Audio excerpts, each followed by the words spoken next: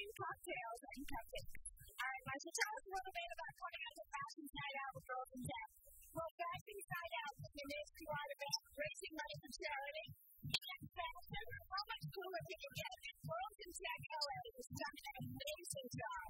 I mean, you gotta go back there and take a look at how cool it is. I don't want you went out and buy it.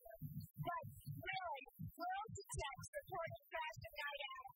What a perfect gift. And since you're a retail expert, give us a little advice on what we should do tonight. Well, I'll tell you, everybody should be ready for bread stick. Bread stick is the new trick. So that's rock hard right after the top. I think that right there right here, and that's the problem. You get the right shade of red. So you're looking for red lipstick, but tonight's also that charity dress for success. Are you familiar with the whole charity?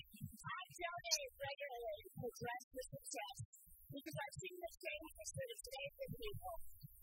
When people are coming out of a difficult time, to have the right clothes makes all the difference in the world.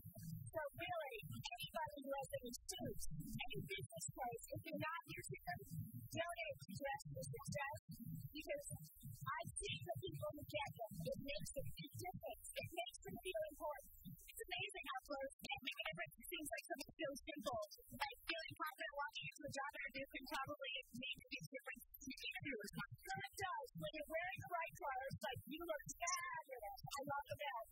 But when you wear the right clothes, you have a different attitude. You carry yourself differently. And you can walk with confidence into any room.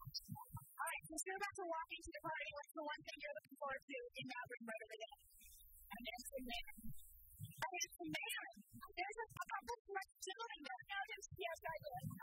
They're here for Girls in Tech, and I kind of like that they came out. You like the theory behind that? We've seen lights and so can tell them. We know some good deep guys that love that. Deep guys, they're great. They are liquids like softer. That you picture some beautiful